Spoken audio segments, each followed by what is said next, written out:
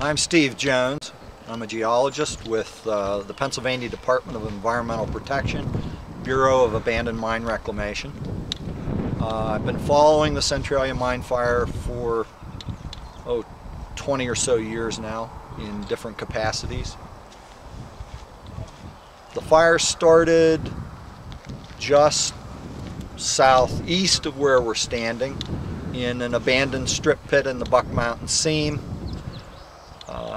It was reported to us in May of 1962, and by that us I mean the government, state government.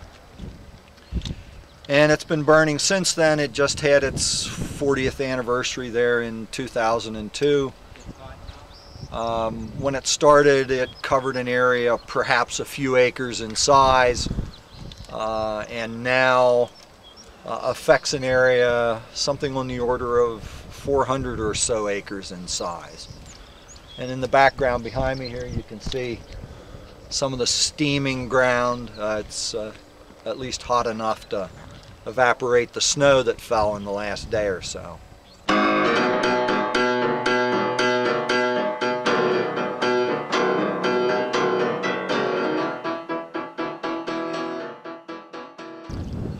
The federal government was in here on a number of occasions in the late 60s and up through the middle 70s, trying various approaches to stop the progress of the mine fire. Most of that was injection of material into the deep mine to stop the advance of the fire, and none of those efforts were successful.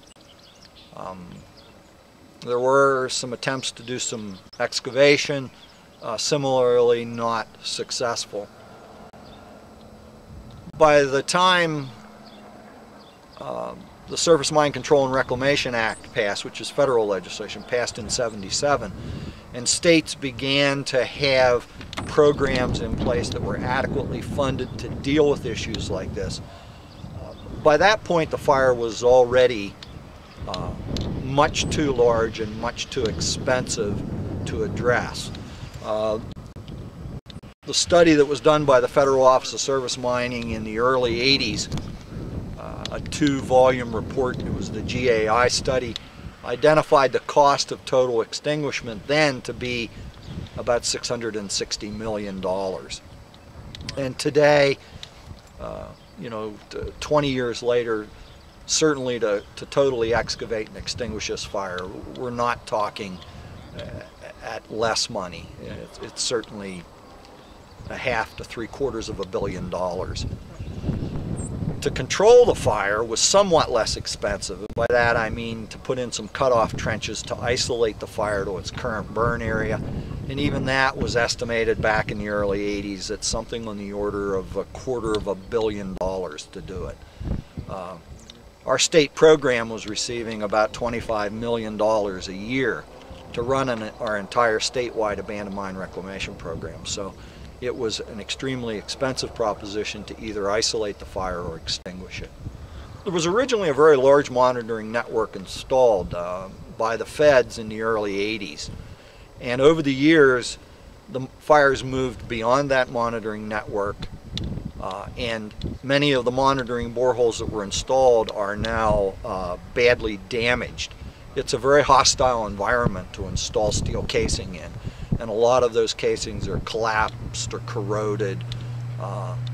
So there's not much of a monitoring network left, and a very expensive proposition to install a new monitoring network.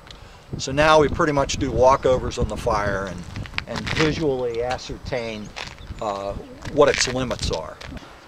Typically the way fires are dealt with all across the country are you either isolate them, that is, you set up barriers around them that keeps them no larger than they are. And to isolate this fire in 1983 dollars is about $250 million. The other methodology for dealing with fires is total excavation.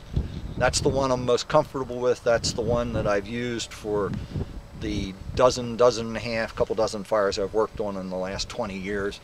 To totally extinguish and excavate this fire, in 1983 dollars, we were talking 660 million bucks.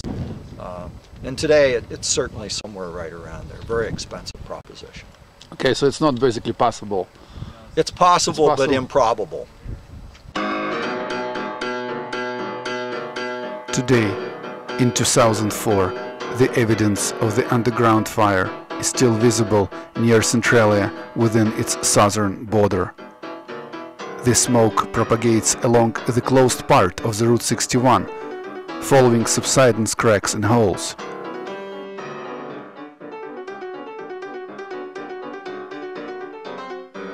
The water draining from the Centralia Valley is untreated and highly acidic. These are the consequences of the man-made environmental disaster and its imprints in the earth. The human tragedy is yet to follow. Congress really made the decision in the early 80s to put up enough money to move people out of harm's way. And at that point, pretty much either isolating the fire or totally extinguishing the fire went on the back burner as an option. And the $42 million in relocation money has been used to move people out of harm's way.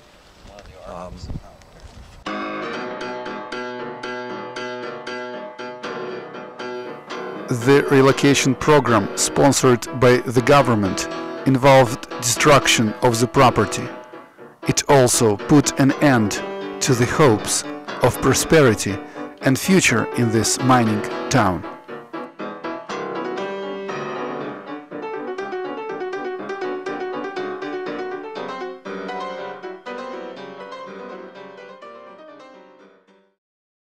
That money was basically earmarked to relocate everybody. And I guess there were only ever 1,000 people here. And when you're going to spend $42 million to relocate a little over 1,000 people, you can relocate them with caviar, champagne, limousines. You can, I mean, you know, you can really do it up fancy. You could have a big old party for every one of them that goes. And they were spending money like drunk sailors around here for a while. And a lot of folks did relocate. Most people ask, why did folks relocate? Most people assumed they were terrified of the mine fire. In truth, my own opinion, they got really great deals on their houses. I can't blame them for relocating. I mean, if somebody's going to give you if you bought your house for, let's say, I'll be generous, $5,000. And back then you could have probably bought a row house for that much. And the state offered you 40 for it. $40,000, you think, wee, boom, out the door they, and so it was a great deal. The split between residents was caused by the fact that fire did not propagate through Centralia Valley, and many residents were not affected by smoke. They still believe that the groundwater table under the valley is a natural barrier that will not allow fire to propagate. Only property that was located near the coal exposures on higher elevations would get damaged.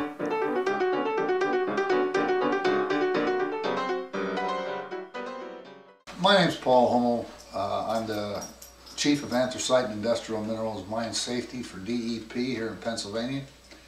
I had suggested that one of my engineers develop a report back in 1985 as to how far this fire could extend with knowledge on the water elevations and so forth and so on.